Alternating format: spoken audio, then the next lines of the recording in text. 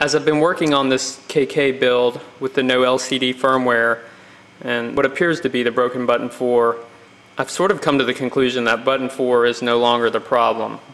I've taken the button off and I've used a little knife, and there's tabs on each side that you can lift and then pull the button off. And so after taking a look, everything looks okay. And as I pointed out, if I do the 1 and 4 sequence, button 4 works great for the ESC calibration when you power up. And the last thing that I wanted to do, just to test button 4, was run my voltmeter across the buttons and compare the difference in behavior between button 1, 2, 3, and 4. And what I've come to find out is there really is no difference. The buttons stay high at 5 volts, and when you press any of them, they go to 0 volts, and button 4 does the same. So that kind of leaves me with, I'm not really convinced that button 4 has a problem. Maybe it's something else within the KK.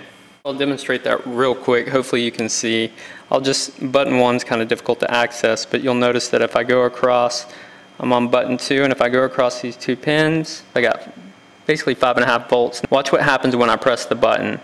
So I'm pressing it, 0 volts. Now I'm letting up on it, back to 5.5 volts.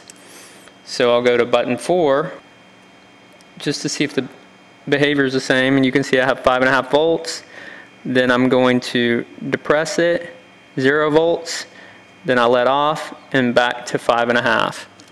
So I don't know if that's conclusive evidence to say that button 4 isn't a problem, but it sure looks to me, based on some of the things I've been able to do with it, that it is okay.